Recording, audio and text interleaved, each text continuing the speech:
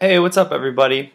So, one of my readers asked me a question about how to fix an ASIO buffer size problem.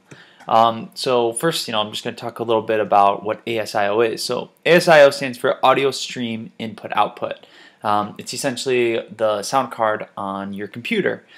So, if you don't have an external sound card, sometimes this can, and if your computer is using a lot of other programs or whatever, this can cause problems on your computer and make it so that that your ASIO sound card will go slower.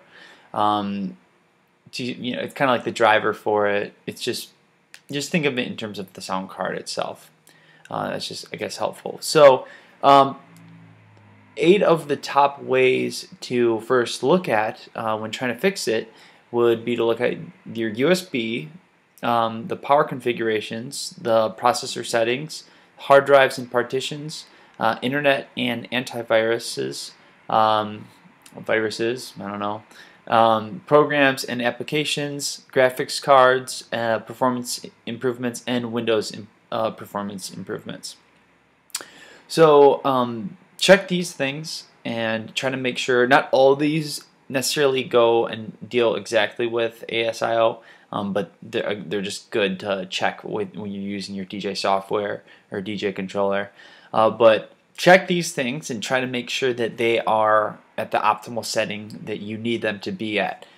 Typically, that's what will always fix your ASIO settings, and let you go on from there. I know that there's a lot when you're trying to learn all this stuff and whatever. So I thought that this would kind of be helpful for you to narrow it down to know what 8 things you should look at when trying to fix the ASIO problem.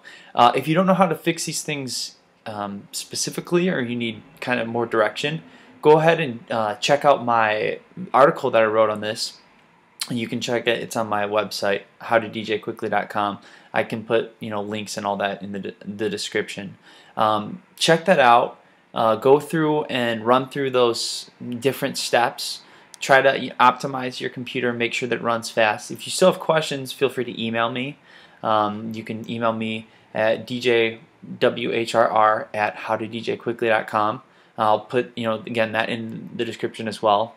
And so if you have any questions or anything like that, let me know. If you're having problems, let me know. We can help you look at your problem individually and go from there. So hope that helped out. Let me know if you have any other questions. Feel free to comment. Please like and subscribe this video. And yeah, we'll go from subscribe to my channel, and yeah, we'll go from there. So thanks so much. Have a great one. Bye.